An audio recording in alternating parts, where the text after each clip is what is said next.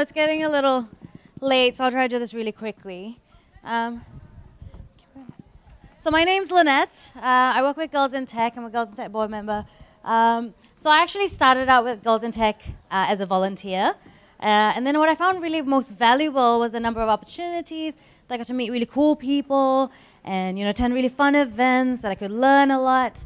So really I'm just here to talk to you a bit about what Girls in Tech does.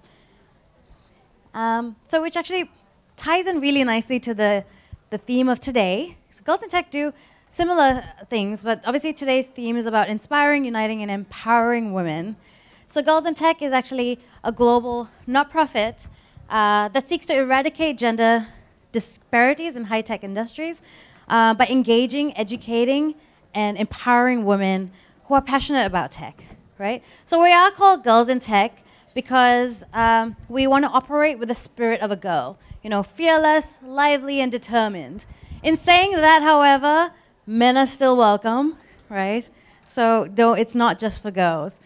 Actually, in fact, one of our board members is actually a male, which is pretty cool. So we're headquartered in San Francisco with about 60 local chapters around the world and over 100,000 members.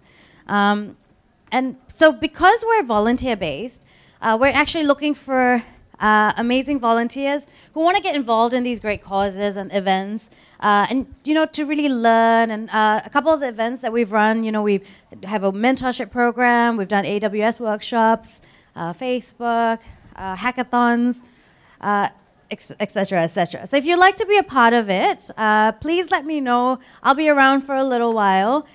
There's also my details, so feel free to reach out. And if you want to know what Girls in Tech, what we do and how we do it, follow us on any of our pages. Everything's on there. Thanks, guys. Hello, hello. Women Who Code members, raise your hands. Woo, cool.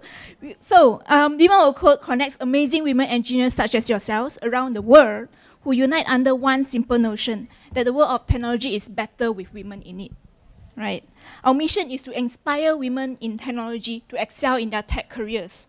We are a meetup group, and our leads are volunteers who grow their leadership skills by organizing events, such as study groups, speaker sessions, panel events, workshops, and hackathon.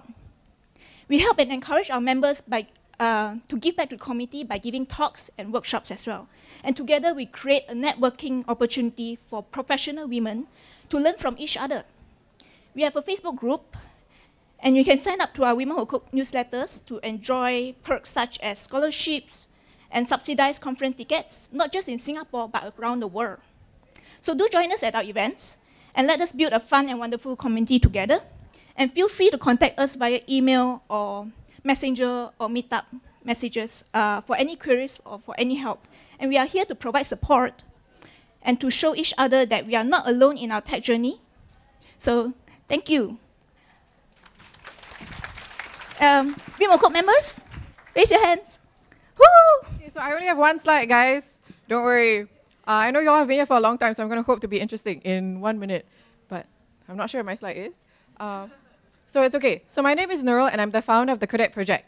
And what we want to do at the Codec Project is we're trying to get more minority and Muslim women in tech. A lot of the conversation that we've had, and even today, has been around women. But when we talk about women, and when we're in a room like this and we're looking at the women around us, it's also important for us to ask the question, who are the women who are not in this room? Who are the women that are not on stage or who are not as represented as they should be? And this is an important question for all of us, because when we have an organization that is committed to inclusivity and diversity, that's better for everyone. This is a picture from Singapore's first women-only hackathon that we had in July this year. And 50% were minority women, 50% were not. More than 50% had no background in tech, and more than 70% had never been to a hackathon. But we built an environment that welcomed everyone and said that we all deserve to be here. If you're interested in what we do, check us out on Instagram and Facebook, and talk to me as well. Thank you so much. Thank you so much, Nurul.